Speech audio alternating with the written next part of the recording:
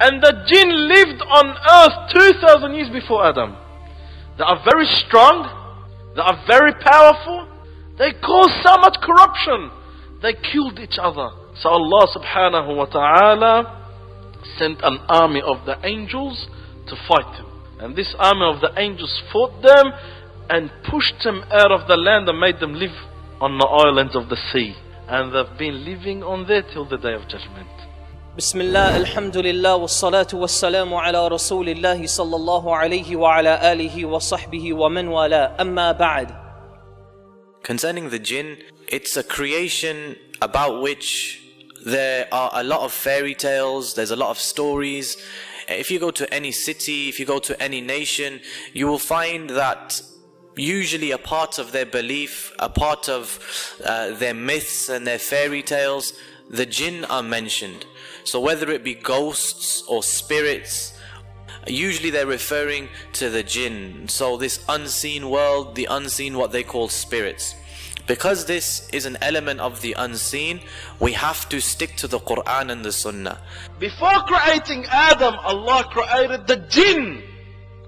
And the jinn lived on earth 2,000 years before Adam.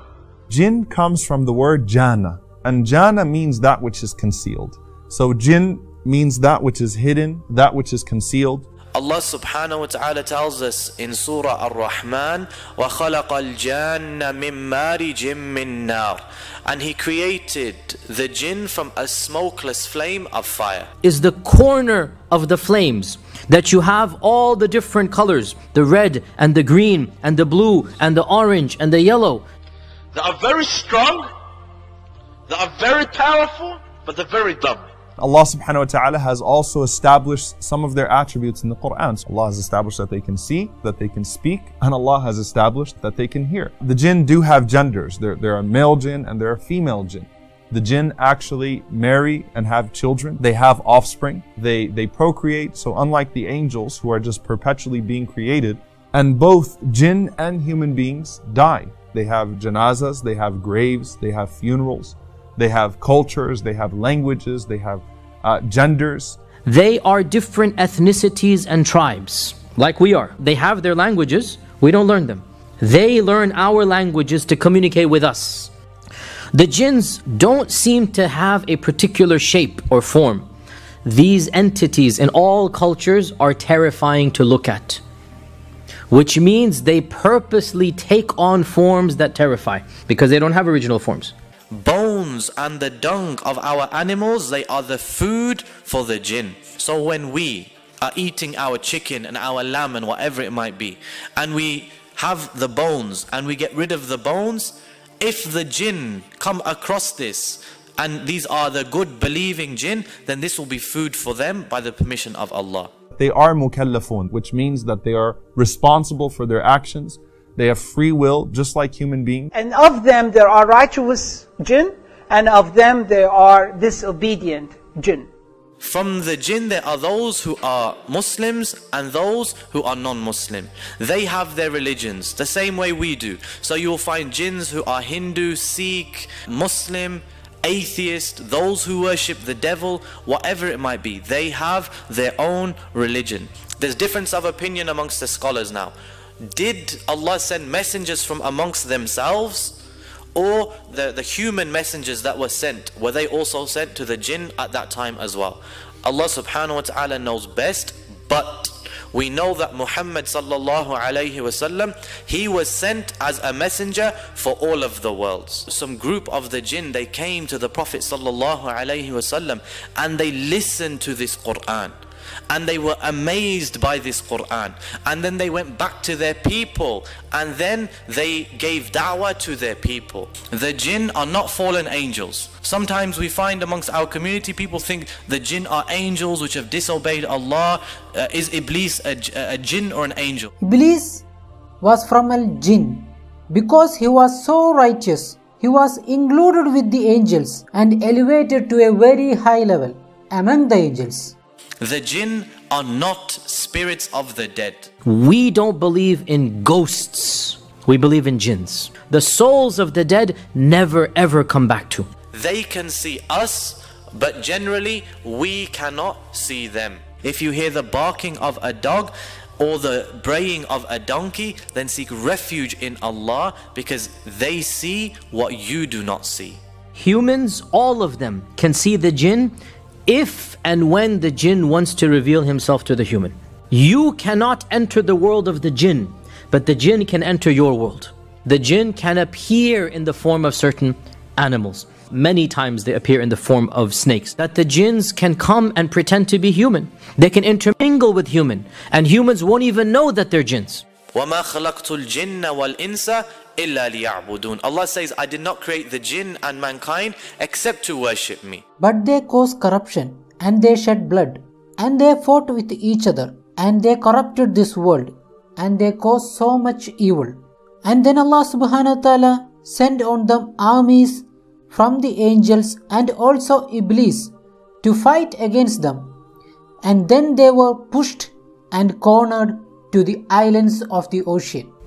Prophet Muhammad said, every one of you has been assigned a companion from among the jinn and one from the angels. Each person has an angel assigned to him, encouraging him to good and guarding him from evil. Counteract the evil suggestions which would come from the evil source of the jinn. The jinn that is always around us. There's a jinn that particularly constantly whispers to us. You know, the Prophet ﷺ's jinn actually accepted Islam, and that was something from Allah subhanahu wa ta'ala. Prophet ﷺ said, Al-jinnu thalatha. Jinns are of three types. One type flies through the air. They can go huge distances that would take us hours or days to travel. The jinn of this type which flies, they can cover these distances in the blink of an eye. Another type comes in the form of snakes and dogs. And a third type is based in one place, but it travels about. This is the one that seems to want to irritate us, want to frighten us, want to come into our lives. Any evil jinn is referred to as a shaitan, and they are the shayateen. Shaitan eats with his left hand and he drinks with his left hand. Is every jinn a shaitan? And is every shaitan a jinn? The answer is no. You get shayateen from amongst mankind, and you get shayateen from amongst the jinn. If you don't say Bismillah when you enter your home, then you are inviting the devils in to stay with you. If you don't say Bismillah when you eat, then you've basically turned your house into a hotel for them. Come, eat, drink, relax, chill out. The Prophet ﷺ said, when the night falls or when evening comes, bring your children, keep your children inside, for the devils, they spread out at that time. Then when 1 hour of the night has passed, let them out again, and lock the doors and mention the name of Allah, for the shaitan cannot open a locked door over which the name of Allah has been mentioned. The Ifrit is an especially evil and especially strong jinn. It's a type of jinn that has strength above and beyond what the other types of jinns have. Rasulullah ﷺ, once when he was praying, he caught a Afrit. He actually caught one of the very strong jinn. And the Prophet ﷺ, he thought to tie that strong jinn to a pillar in the masjid, but then the Prophet ﷺ, he let him go. Allah subhanahu wa ta'ala given a special power to Sulaiman alayhi salam to control over the jinn. When Sulaiman alayhi salam ordered his army to bring the throne of Sheba, the first creature to stand up was the Ifrit from the jinn.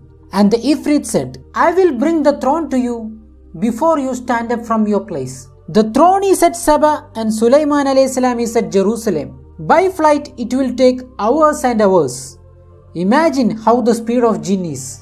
The jinn is going to bring this throne not in a physical manner, pick it up and bombard out of the palaces of the Queen of Sheba, and you will see a big throne flying in the air all the way to Jerusalem and people are wondering. No, it will disappear there and appear over there, which is from our world what? From our perspective, it's teleporting. The jinn has the capacity or the power to transform matter into energy. E equals mc squared comes into play here. To has the power to transform matter into energy and take that energy at the speed of light and then re-bring it back to the way that it was. Thanks to Mr. Einstein, it's actually very understandable that it is conceivable, that energy is transferred to matter, matter is transferred. We don't have the power to do that at will. But clearly, some of the jinn do. And that is that the jinn are able to bring physical things into your house or take it out of your house without you actually seeing something moving in your house. Many magicians are using the jinn to do the magic. Any type of magic is totally haram in Islam. Some jinns had the ability to fly higher to the heavens, and they can hear some talks of angels, and they listen to the decree of Allah. But after the coming of Prophet ﷺ, the first heaven is closed, and they are guarded by some shooting stars. So the jinns are no more able to hear. They hear something and mix 100 lies with it, and they whispers into the ear of fortune teller. So the words of fortune teller are not 100% true. If anyone goes to fortune teller and asks him anything, his prayers will not be accepted for 40 days, and he has disbelieved in Islam. The jinn, they can and they do fall in love with human beings. This is one of the reasons why jinn possess a human being, is due to love. One of the abilities that the jinn have is to possess human beings. Allah subhanahu wa ta'ala mentions, those who consume riba will stand on the day of resurrection like the person who has been beaten by a shaitan, leading him to insanity.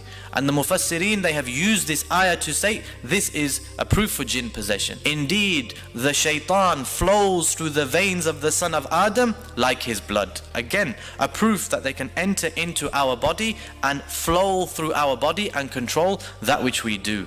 We, from the sunnah of the Prophet sallallahu alaihi wasallam, we have all of the tools that we need to protect our home and our families and ourselves from the shayateen. Point number one, we need to understand that the bricks and the mortar of your house don't become possessed. So it's not your house which is possessed. It's as a result of the people who are in that house. The shayateen are trying to get to the people. So the first thing to do, correct your aqeedah. The next way is to recite Surah Al-Baqarah in your home at least once every 3 days. The Prophet ﷺ said, whoever recites Surah Al-Baqarah at night in his house, then shaitan will not enter that house for 3 nights. Whoever recites it during the day in his house, shaitan will not enter that house for 3 days. There should be no pictures or frames or statues in your home. You should avoid watching movies or listening to music in your home. These are from the traps of shaitan. Music is the words of shaitan. If you are pumping the words of shaitan around your house, around your room, the devils are going to come and join you. The next way, when you enter into your house, you must say Bismillah, enter with your right foot. When you close the door, say Bismillah. When you eat your food, say Bismillah. Whatever it might be, mention the name of Allah subhanahu wa ta'ala. Do not curse the devils. Rather, say Bismillah. Perform a lot of dhikr and extra prayers in your home. The Prophet sallallahu alaihi wasallam said, when the call to prayer is made, shaitan flees on his heels. So if you are getting problems in your home, then just make the adhan. Before you go to sleep, recite Ayatul Kursi. It will protect you from shaitan. Keep your home clean and hygienic and smelling good. Because we know that the devils, they like to congregate and stay in places of filth, places which are unclean. Which is why when we go to the toilet, which is a place of filth, we make the dua, because this is where the devils, they congregate.